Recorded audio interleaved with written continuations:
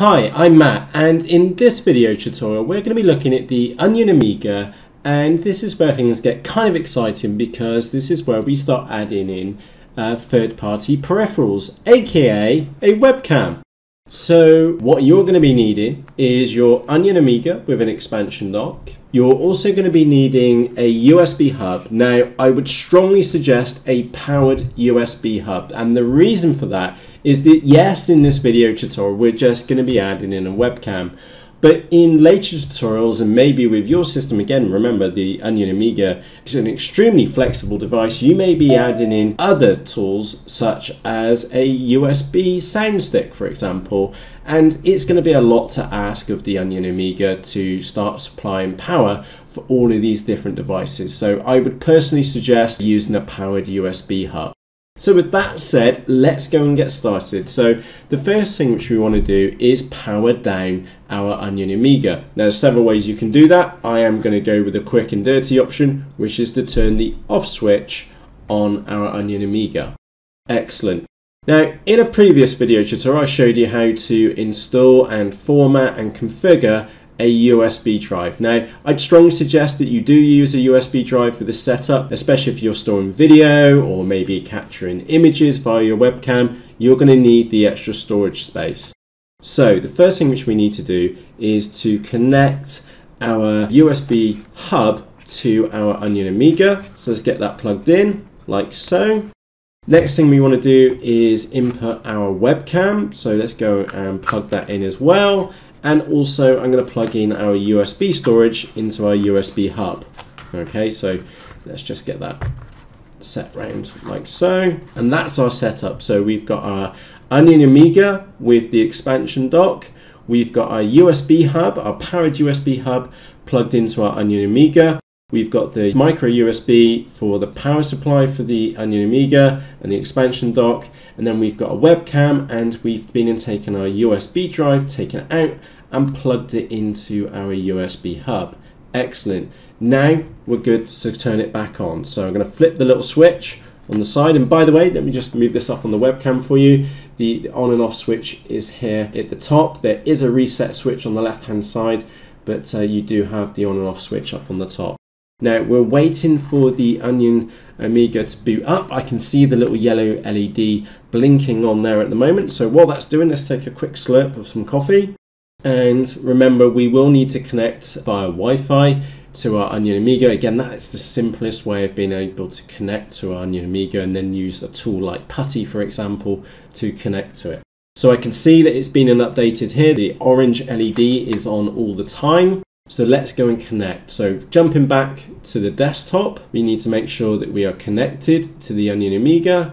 So let's go and connect. Brilliant, that's been connected, and let's connect via terminal window. So let's choose a new session. We need to type in 192.168.3.1. Make sure it's SSH and 22, and then click on open. Give it a moment, and we need to log in. So I'm going to log in with root. And now the default password is Onioneer. Of course, if you change that like I did, or you saw me do in a previous tutorial, you'll need to enter your password in now. Now, the first thing which we need to do is to make sure that our Onion Amiga has the software which we need installed, or the packages. Okay, now I am going to be copy and pasting off a different screen. Don't panic, you can follow me along with this video tutorial, because underneath this video tutorial I've been included all the commands which I'm running so that you can copy and paste them too. So the first thing which we need to do, and we always need to do before we go and install any packages, is to run opkg update. If you don't run opkg space update before you go and check or install something, that you won't get reliable results back, and you'll spend an hour like I did going around in a big circle because this should be available, and it was. I just didn't run opkg space update. So I sincerely hope that little tip saves you some time in the future. So the next command we're going to run is opkg space install. And then we're going to install two packages, or make sure two packages are installed. The first one is Kmod Video UVC, and the other one is MJPJ Streamer. Let's press return on that. And remember, those commands are underneath this video tutorial. And in our case, or in my case, these are already installed. Now let's just get straight to the coolest part, which is actually streaming live video from our web camera to a web browser. Now you will need a command. Okay, so I'm just going to copy this off the other screen, and remember what I'm copying is available to you as well. It's just underneath this video tutorial. Okay, so I'm just going to paste that in there. I'm just going to point out the key commands here. Okay, so number one is MJPEG streamer. So that's the streamer, that's the application which we're going to run to broadcast video on to an IP address within our network. We've got F is the frames per second. We're going to set that to 30 frames per second. Next, we've got the -R switch, and we've got that set to 1280 by 720. We've got the device, which is going to be video 0. We've also got the output going to the folder www. And then the port 8080. Okay, so remember 8080, that's important. So let's press return. Excellent. We can see that the daemon has been forked to the background, so we're going to leave that alone now. And like I said, this is where the cool stuff really happens, is that now in your web browser, if you go to 192.168.3.1, which is the IP address of your Onion Amiga, and then on the end, you need to type in, I think it's action equals stream. Hopefully this works. I did something wrong. I missed the port, didn't I? And I'll leave that in there as well, because if I made that mistake, you probably made that mistake as well. So I missed out the port. So I've put in colon 8080 and then question mark action equals stream. Brilliant. There we go. There is our webcam. Now this, as you can see on my screen, is live. Look, even with the Raspberry Pi 3, you don't get this kind of refresh rate.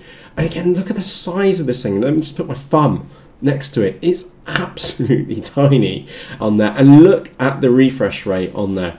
This will probably go a bit wild with pictures inside of pictures, but the refresh rate on this is absolutely crazy. If we think about the applications for this, we could have this hooked up with a PIR sensor on a front door, so that when someone goes past the front door, we stream the video. We could have it as a security camera. Hey, over there on my 3D printer, then when, or maybe on your 3D printer, that maybe when you're printing something, that you can set your Onion Amiga on there, maybe print a little case, maybe like a little snazzy 3D printed case like that one. You could have that attached to the side with maybe the web camera attached on the top as well, and then you can then check on your phone over the internet what the progress is of your latest 3D print.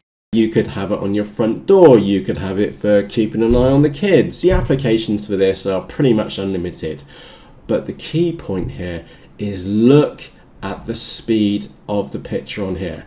So let me just move quite quickly. How many times have you seen webcams hooked up to a Pi, for example, and then seen how grainy or how slow they have been to react?